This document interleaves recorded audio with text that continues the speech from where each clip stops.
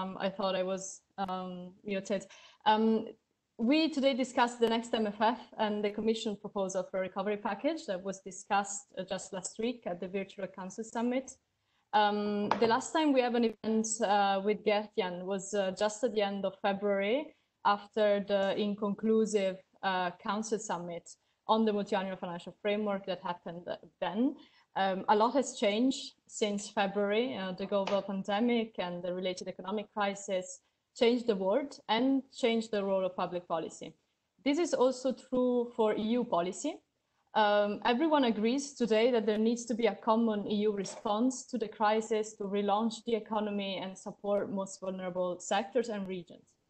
The Commission at the end of May, well, just 1 month ago, put forward a groundbreaking proposal to borrow on the financial market 750 billion euros to then be used to support member states in the form of grants and loans.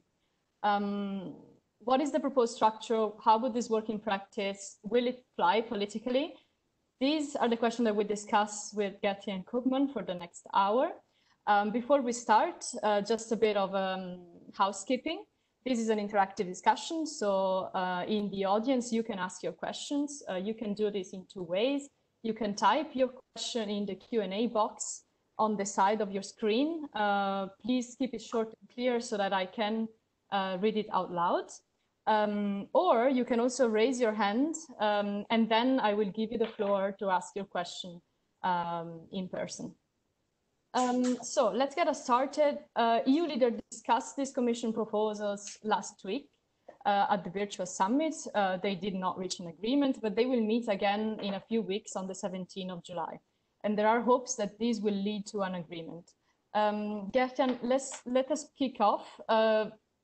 What is the structure of this proposal? What is the rationale for these exceptional measures? Thank you. Thank you, Marta, and it's good to be back.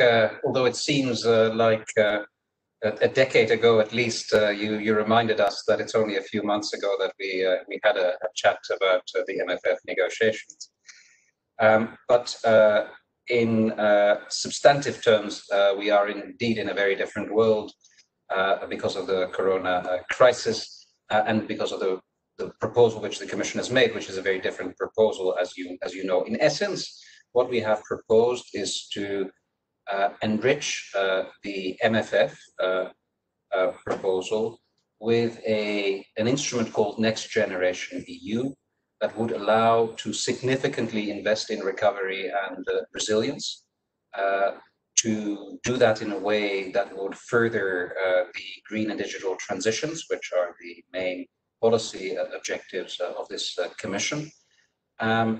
And that would be funded, and I think this is attracting quite a lot of interest, this would be funded not through member states' contributions, but through borrowing at the capital markets, based on an authorization in law, obviously, in the own resources decision, and based on a legal act that would set out the key areas where the monies would have to be spent under Article 122 of the treaty.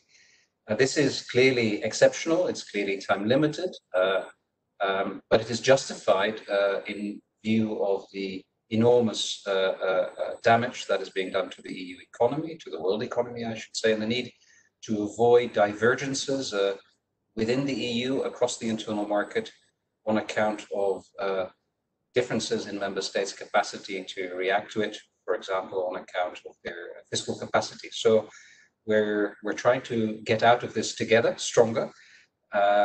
Clearly, this is not a time to put more debt on member states, and therefore it is economically rational to use this exceptional time-limited provision that we have proposed.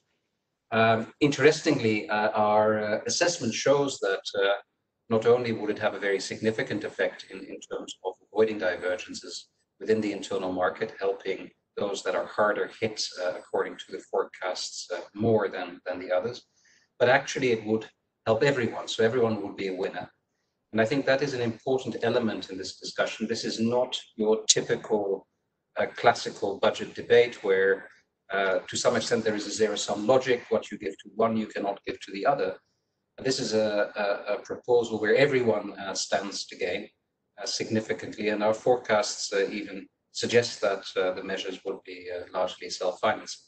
Now, obviously, borrowing on the capital markets means that the monies would have to be repaid. We have proposed that that should commence not with the next MFF, but in 2028, with the MFF coming after the next one, over a 30-year period.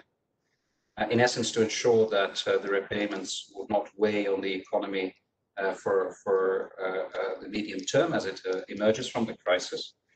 And the repayments we have also suggested should, to a much larger extent and possibly fully than is the case today in terms of financing the budget, come from new own resources. So I've also made suggestions to this effect. The discussion has been very intensive, both at the technical level and last week, I think Friday last week, indeed, there was a first European Council video conference. So all in all, after that, we are now set for a European Council in mid-July, and the Commission is hopeful, also based on the encouraging signals that there is a degree of convergence amongst member states, that we will be able to conclude the negotiations in July as we had originally proposed. Thank you, Marta.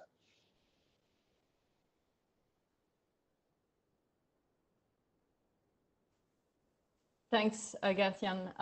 Let's dig deeper in a few of the points you've mentioned. As you said, this will enrich the existing MFF. How would the link between Next Generation EU and the MFF work in practice? We see, for example, that some MFF programs budget are increased by Next Generation EU, the Just Transition Fund, for example, Horizon, Europe, and others. How would this work in practice, and what would happen after 2024 when Next Generation EU is supposed to end effectively? Well, indeed, I think one of the key features and big advantages of this approach is that one uses the programs under the budget, the governance structures that come with it, the accountability and control structures that come with it to expend the money. Therefore, we are essentially using a number of existing and new programs in the budget to spend this money quickly, because the crisis needs to be addressed now. And in fact, we have also proposed to already have some expenditure, fresh money this year under the current MFF, which we are proposing to open up, notably to deal with immediate needs of member states and the need to shore up the solvency of hard-hit companies that are fundamentally sound. So that is the main rationale to use the budget. We believe that that is actually something which now has been accepted pretty much by everybody, because it is not so easy to spend this money well. What will then happen after 2024? Well, as I said, this comes on top of the normal MFF, the baseline MFF, if you would like to use that terminology. So the normal MFF would continue, but obviously this means that the level of expenditure at EU level will taper off towards the second half of the MFF period as the normal MFF continues. So that's the overall architecture which we have proposed. And as I said before, I think there is a large measure of consensus that it should be structured in this way. And let's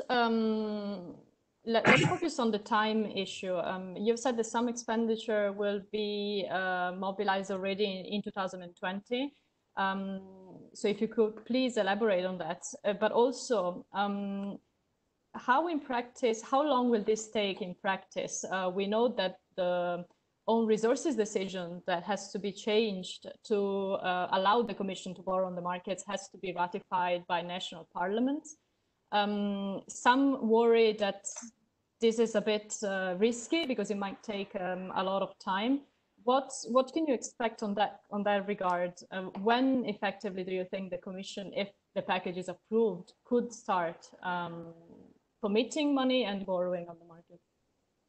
Well, as far as this year is concerned, the decision-making could, in actual fact, be completed very quickly, because that does not require any reopening of the own resources decision, which, as you know, and I think you were alluding at this, needs to be ratified by national parliaments.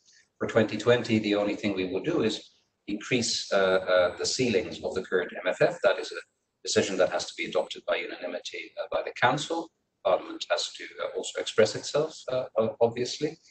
But that money will then be routed principally through this solvency instrument I've been alluding to on the one hand, and the REACT-EU instrument, which effectively aims at using cohesion policies to shore up member states. This is crisis repair money. Now, the expenditure in 2021 under this Next Generation EU is fully dependent on the adoption of the own resource decision.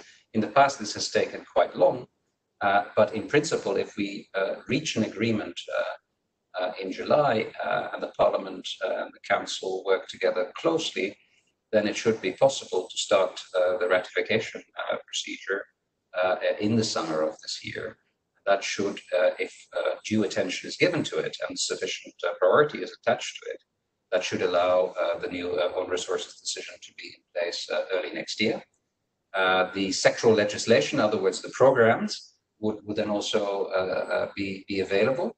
And last but not least, the new MFF, the baseline MFF, would also be in place. So that in a very expedited manner, decisions would have to be taken in the coming 7 months to allow the programs to kick off next year.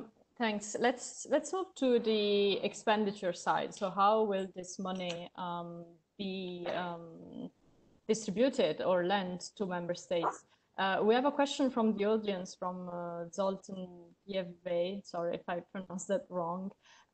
He's saying that some governments are asking the Commission to change the distribution criteria for the Recovery and Resilience Facility, moving away from unemployment figures of the past. Why was this criteria chosen in the first place? And what do you say about these critiques that this is not necessarily related to today's health crisis? And what could be the alternative the participant asks? Well, first of all, let me say it's not surprising that there is a discussion about allocation keys, because obviously the allocation keys dictate who gets what, and many member states have an interest in all these type of discussions, in budget discussions, to look for keys that generate higher shares for them. So that's not surprising. Now, it is true that the key for the RRF, this Recovery and Resilience Facility, is based on structural unemployment data, which obviously therefore relate to us. But the logic here is that this is an excellent indicator of resilience, the strength of the economies. And what we have seen, based on our forecast, and not just our forecast, also the OECD forecast, the IMF forecast, is that resilience is a very good predictor of recovery needs. And so the hit to the economy and the damage to the economy, the amount of funds needed to recover, is very strongly correlated with this resilience. So if you look at the application of this key, you will actually see that most of the money, proportionally speaking, then would go to countries like Italy, Spain, Portugal, and Greece that are likely to be very, very hard hit on account of the early impact of the crisis, the size of their services sector, the tourism sector, the duration of the lockdown. So all of these things are reflected actually quite well. Final point, we need to get started early. We were just discussing it, that we have to get the show on the road in 2021.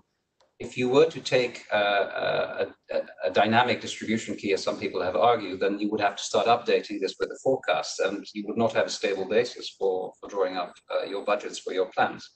So we continue to believe that this is the right way forward. Okay, thanks. And still on expenditure, the Recovery and Resilience Facility expenditure is very much linked to the European semester country recommendations, the the plans that the member states will have to draft and agree with the Commission. What kind of conditions do the member states have to fulfill to be able to access the resilience facility funding? And how would this work in practice? And what is the role of the Commission and of the member states in this process?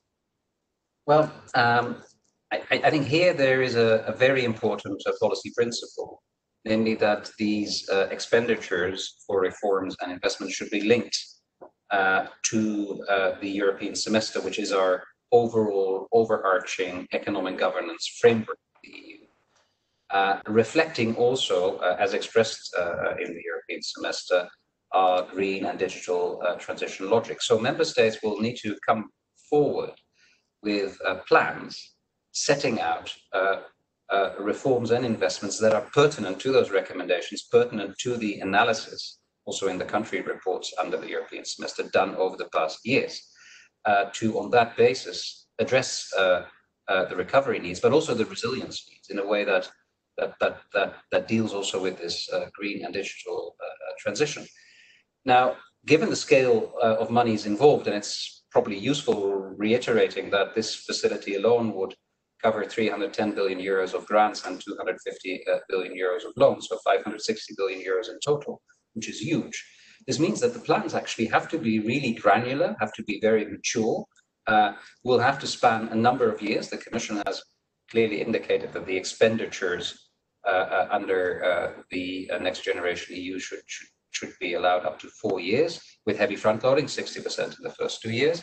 But you're looking at really massive economic reform and recovery instruments that therefore will have to be underpinned by solid analysis, by detailed milestones. Payments will also be in respect of milestones, and these will all be tailored to the need of individual countries.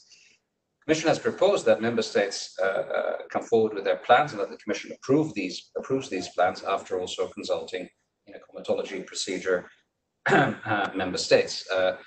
So this is a very serious operation, which, if you will, dynamizes the European semester, which has always had recommendations for countries, but was not attached with any powerful funding arm as it would now have.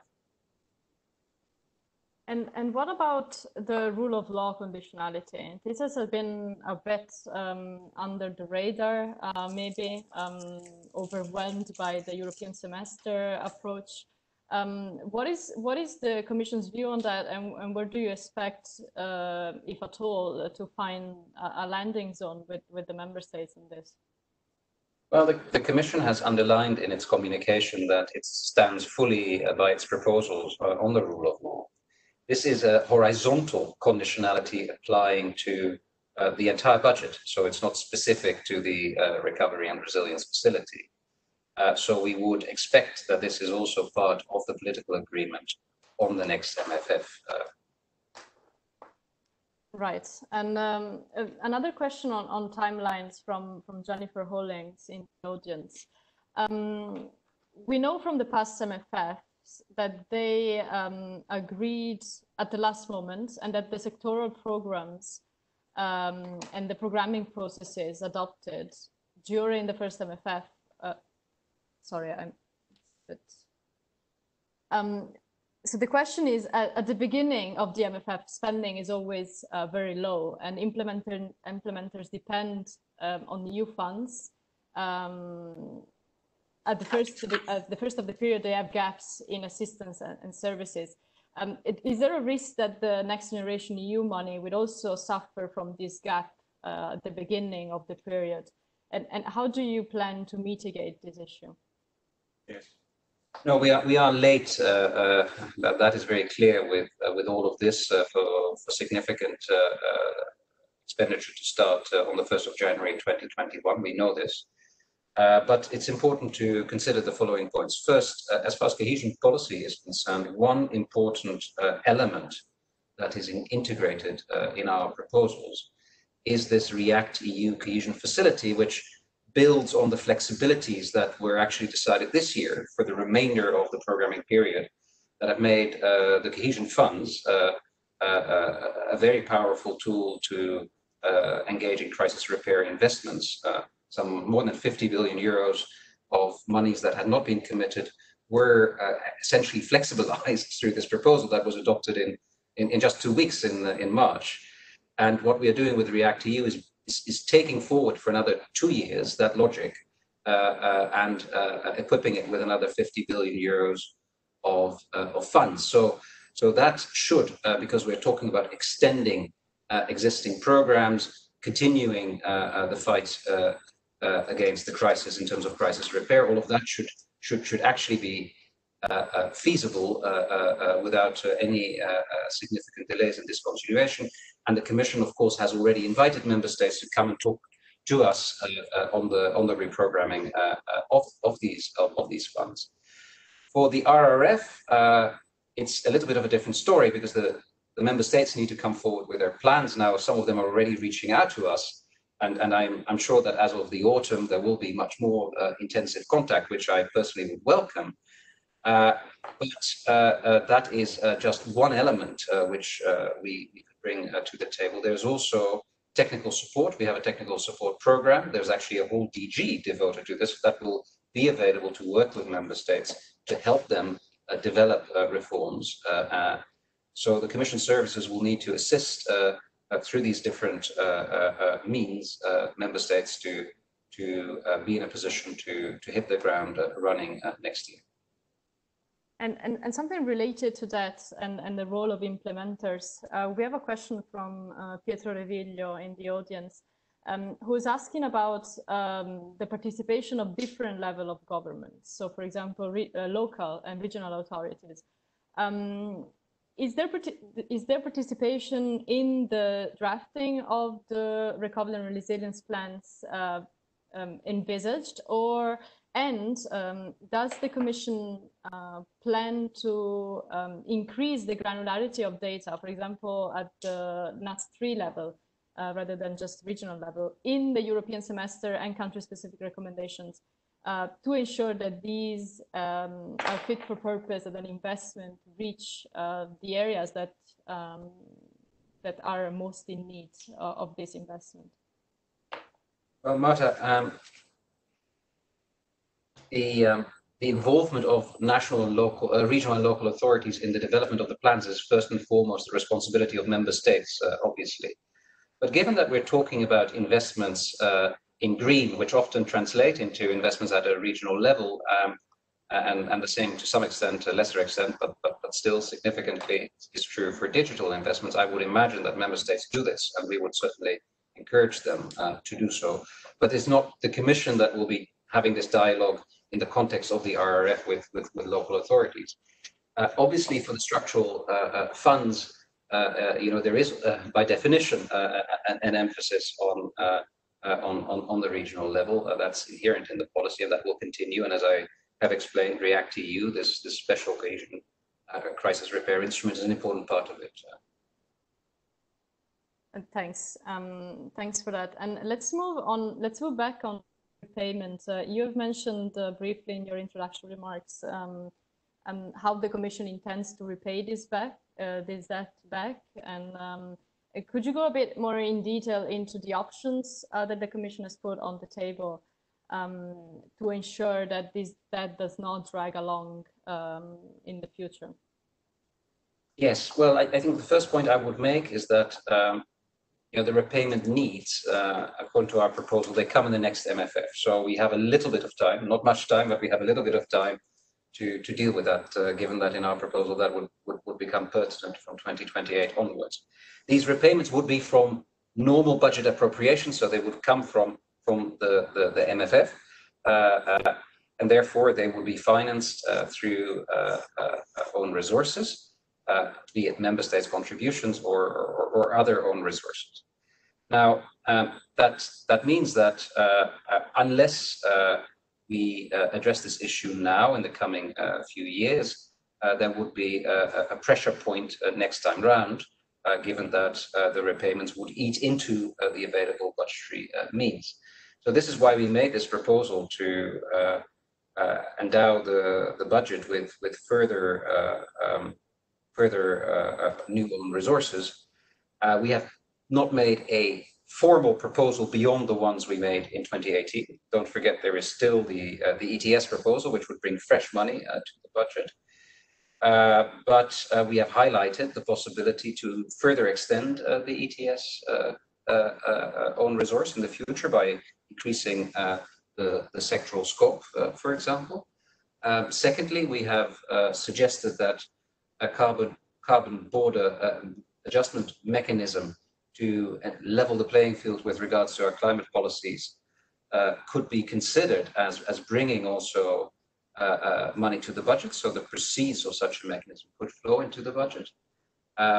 And that, just to take this one step further, could be linked to extending the emission trading system, because as you know, one of the options that we are going to be looking at in this context is to require importers to purchase such emission allowances alongside domestic producers. So that could bring significant money. The Commission has also proposed a digital tax already some time ago.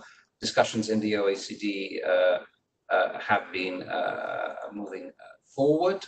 You know that the Americans pulled out of it, at least at this juncture, temporarily, but the Commission continues to believe that a digital tax that ensures a stronger correlation between where the economic activity exists on the one hand and where the taxation takes place on the other hand is important, and this could also bring money to the budget. And finally, we had proposed back in 2018 to use a slice of the common consolidated corporate tax base as an own resource. Now, the CCCTB, as it is called, was never adopted. This is why we have suggested that a contribution from larger enterprises could flow through the budget, and this could take the form of a levy on turnover or a lump sum payment that would flow into the budget. Now, it's important to underline that these are not at this juncture concrete proposals, not yet. We're just putting this on the table with a strong indication that we think it would make sense to introduce those. We have also, on a preliminary basis, costed them. They could bring enough money to cover the repayment needs. That's an important signal. And it would be possible, we believe, to have them in place from 2024 onwards, and then we would indeed be well in time for the repayment needs, which would start arising, as I've explained, in 2028. Thanks. I want to go back on the levy on big companies operating in the single market, because that, I think, is the one that has attracted the most attention also in the media. How, if I'm not mistaken, the Commission calculated that this could bring about 10 billion a year. I was wondering if you could go a bit more in detail on how that could work in practice, and if you see that this is something that the member states could rally behind. Yeah, well, it's too early to say, on your second question, too early to say whether member states rally behind this. These are all Commission suggestions at this stage, so we haven't had any final decision-making on this point yet. But in terms of how this could be taken forward, well, you know, these are very serious instruments, so we would impact assess them. We would do a proper consultation on all of them. The same is true for the border carbon adjustment mechanism. In terms of the contribution from enterprises in the internal market, you know, a very simple way would be for companies to pay a very, very small share, you know, a fraction of 1% on their turnover, which would bring, as you have seen in the communication, considerable revenues, and which would be a proxy, if you will, for corporate taxation. But all of these things are going to be looked at. I think the Commission is committed to the own resources dimension of our proposal. It's very important for the Parliament, as you know. So this is something that will no doubt feature prominently in the discussions in July. Thank you. We have one question from Nicholas Hodak on the new own resources and in particular on the plastic levy. If you could go a bit in detail into how that would work, and specifically if the plastic levy at EU level would be compatible with current national proposals for a plastic tax, or if these national proposals would have to be adjusted to the EU levy. Well, it's important to point out this is not. It's sometimes portrayed as a European plastics tax. It's not a European plastics tax. It's actually a national contribution to the budget that is based on an allocation key that looks at unrecycled, the share of unrecycled plastic in total plastic waste. So it is very important to be very clear about that. We wouldn't be imposing any European tax on anybody. This is for member states to develop. Obviously, if member states have national plastic taxes, this would improve their share of recycled plastics undoubtedly in the mix, and that will reduce their contribution to the EU budget. So in that sense, this financing instrument of the budget, this national contribution, gives an incentive to member states to do the right thing. In that sense, it has a Pigouvian, if you're an economist, a Pigouvian dimension to it. Thank you. We're getting a few more questions in writing. I want to just remind the audience that you can also raise your hand and you will be given the floor to ask your question in person. We have a question from Eulalia Rubio, who is asking about the very recent opinion from the Council Legal Services that to be in line with the Article 122, the money of the recovery funding has to be clearly targeting to tackle the COVID-related crisis. Do you see this as an issue for the Commission's proposal? So was this taken into account? No, actually, this is a bit of a no-brainer. Obviously, logically, we're bringing forward programs and expenditures that address the crisis. Otherwise, we wouldn't be doing it in the first place. So we believe that all of the proposals that we have made are squarely addressing crisis needs, and therefore, where we might not have fully exhaustively explained this, we stand ready to clarify this. But please rest assured, all of our proposals are aimed at addressing the crisis. This is not a normal way of financing the budget, because the normal way of financing the budget is through the system of own resources. And you know, the borrowing that we have proposed is not an own resource. That needs to be very clear. Thank you. Let's move to governance, and in particular the role of Parliament in Next Generation EU. Some have argued for the need for the Parliament to be, European Parliament, to be a bit more involved, for example, when it comes to the plans that the member states will present. And in particular, we have a question on REACT-EU from Giacomo Manca. And he's asking whether REACT-EU would follow the ordinary procedure and thus allow Parliament to formulate its own opinion on this. Yeah, no, I think there are different dimensions to this. One very horizontal dimension is that we are talking here, as I've explained, about funds that are not traditional own resources or own resources to begin with. These are monies we borrow, which are entered into the budget, sorry to be a bit technical, as so-called assigned revenues, which are subject to exactly the same accountability and transparency rules as ordinary appropriations. So they would also be picked up by the Court of Auditors. They would be looked at, and the Parliament, in its discharge procedure, would take full account of it. So that's important. There is a lot of accountability built into the proposal, given that these monies go through the budget. Secondly, the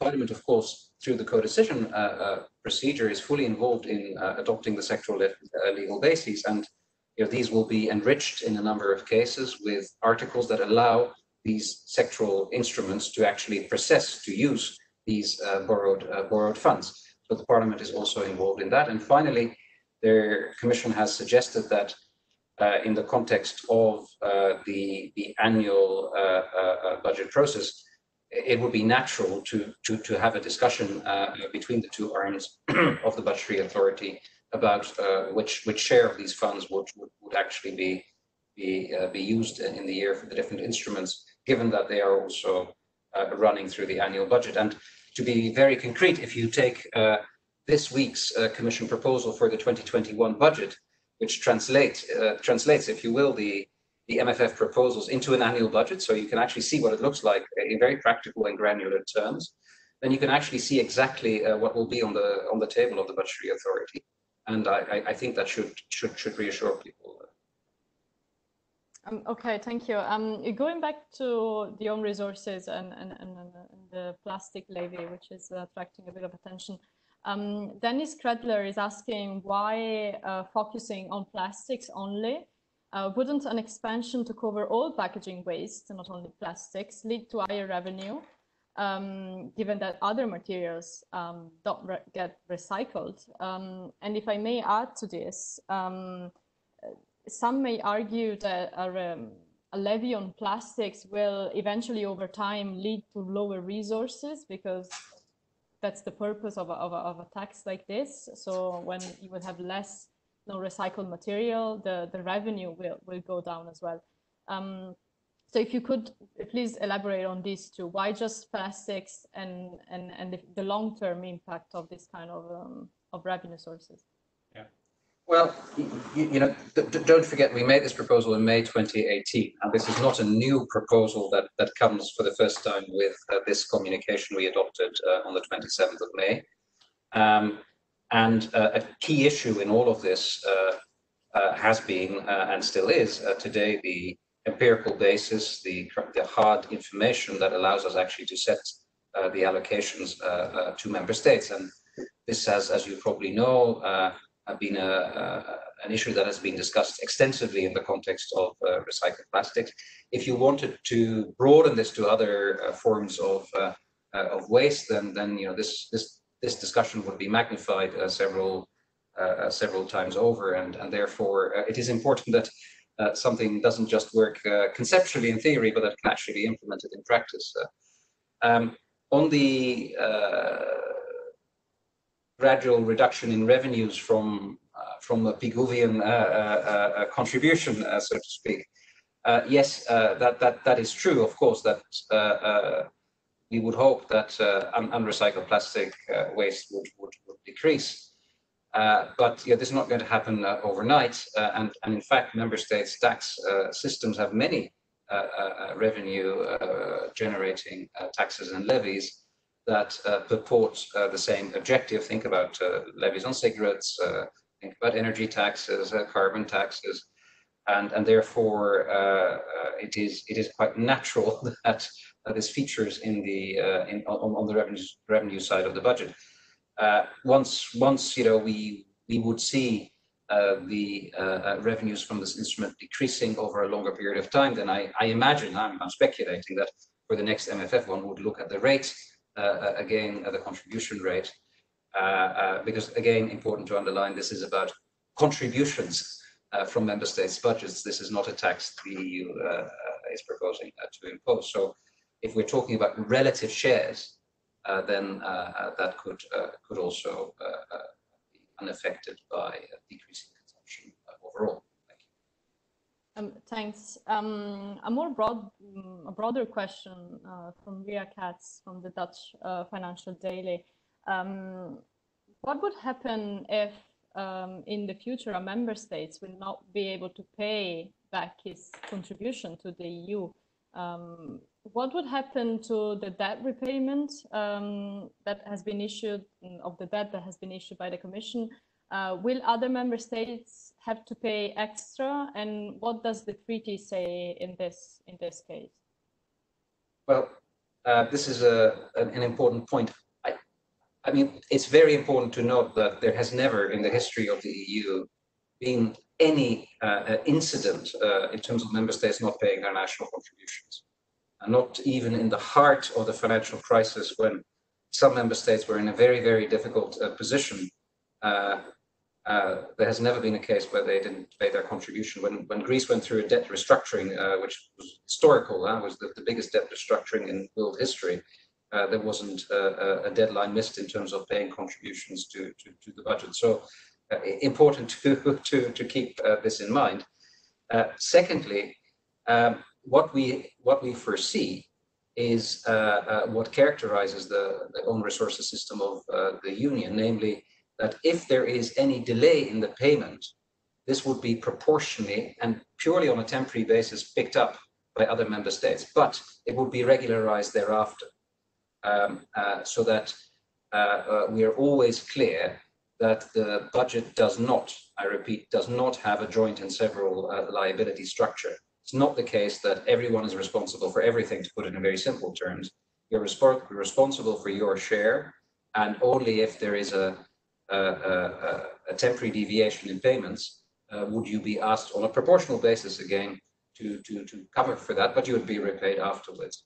And as I said, I think honestly this discussion is really very, very theoretical, because there's just no evidence whatsoever that this is a realistic concern. I would say we already have liabilities in the EU budget that are long-term, that we know that need to be financed, where exactly the same issue arises. So I'm not worried about that. Okay, thank you. Indeed, it's a remote possibility. Let's change focus a bit and talk about the role of the European Investment Bank. The Next Generation EU would increase considerably the budget of InvestEU fund, which is mainly challenged to the EIB, the investment bank. How is the role of the investment bank changing thanks to Next Generation EU?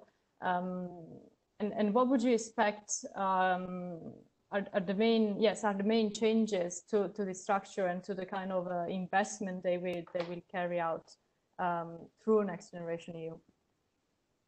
Yes, well, as you say, InvestEU is expanded both qualitatively and quantitatively. Qualitatively, we are equipping it with a new strategic window for strategic investments in value chains, and in terms of size, it's significantly increased, as I said.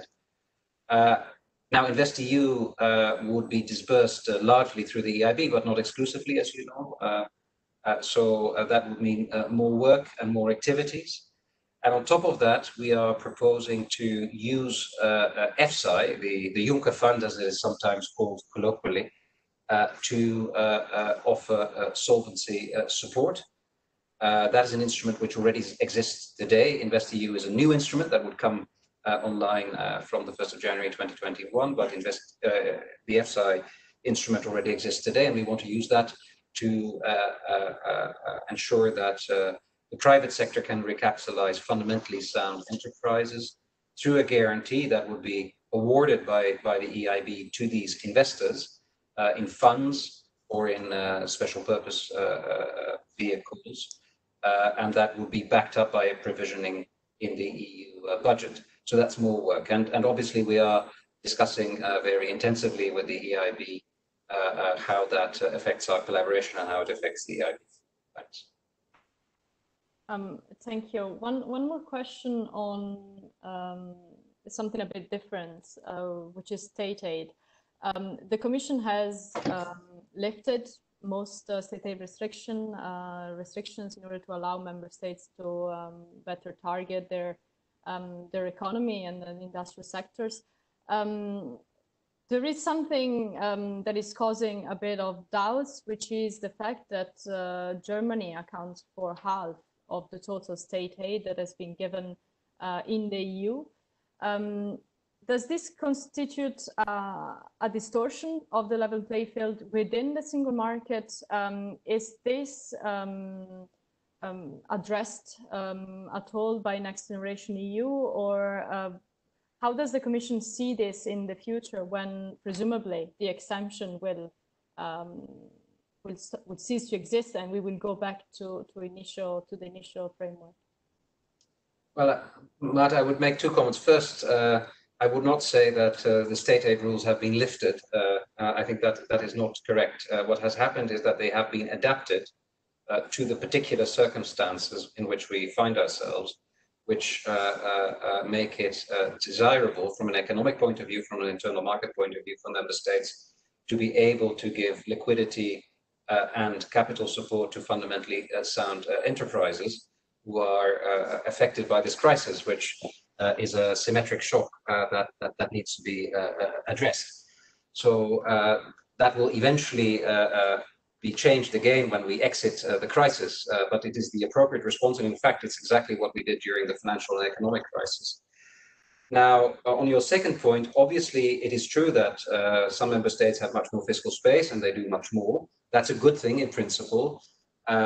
It doesn't lead to distortions, which happen at the level of individual enterprises as such, but it does lead to divergences in the internal market, and we are obviously minded to protect the internal market as much as possible.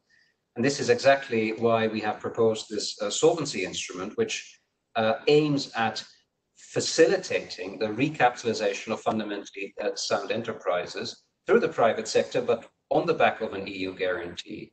And this instrument is targeting those member states with more limited fiscal space and those that are hardest hit by the crisis. So obviously this is not going to be deployed at scale in Germany. Germany is doing it itself, as you say, but other member states who are weaker would need also to be able to see their sound enterprises being recapitalized.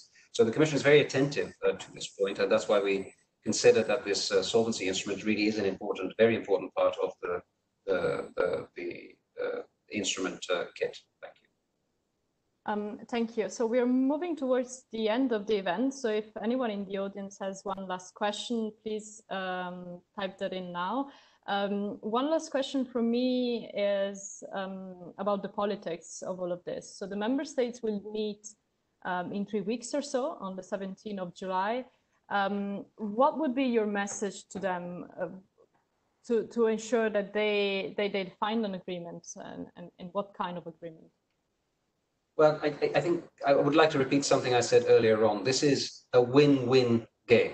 It's, you know, often when you do a budget negotiation, whether it is in a company, in a household, at member state level, the thinking is zero sum. What I get, you don't get. Here, you need to escape that logic and see that this is actually something that will make all of us stronger. That's very, very important. So this is a very different time. It's a very different time we live in and a very different type of negotiation. Second point, it is really very urgent to agree. You've already, I think, very articulately explained that you know, there's a lot that needs to happen until we can actually spend the money. So we need this agreement in July to ensure that it actually comes in time. You know, it doesn't really make sense to continue negotiations in detail if that simply means that we arrive at a point in time where the instrument would come too late. That would be terribly damaging. Thirdly, don't underestimate how well received, I say that without any arrogance, don't get me wrong, but how well received this package is in the international financial markets and internationally. You know, obviously I will be responsible for having to borrow this money, so I'm talking a lot to investors. And I can tell you that international non-EU investors see this extremely positively. And they see this extremely positively for 2 reasons. One, a political reason, because it clearly demonstrates that the EU combines solidarity with economic self-interest collectively to get out of this stronger together, which is a vote of confidence in the EU as an entity, and that is welcomed by the financial markets. And secondly, this borrowing itself is seen very positively because it is an expression of fiscal firepower that the EU is using collectively to address common problems. And that is something they're very keen on in investing. So, you know, we should not forget that we're onto something that is widely recognized as actually addressing the real problems in a way that makes sense. Don't disappoint the world. Don't disappoint the financial markets by kicking the can down the road. Thank you, Gert-Jan. We didn't get any other questions, so I think I will close the event now. We discussed a lot, technicalities, how we work in practice, Next Generation EU. but also broader message of the need to respond to such an exceptional situation with exceptional measures that are targeted and a win-win, like you said. Thank you very much for the time, for being clear as always, and for answering all our questions. Best of luck with all the work that you have coming up in the next few weeks, and we hope to have you back soon, hopefully once the agreement is finally final. Thank you very much, and I wish everyone a good afternoon. Thanks a lot, Marta. Goodbye to everyone. It was a pleasure being with you. Thank you. Bye. Bye.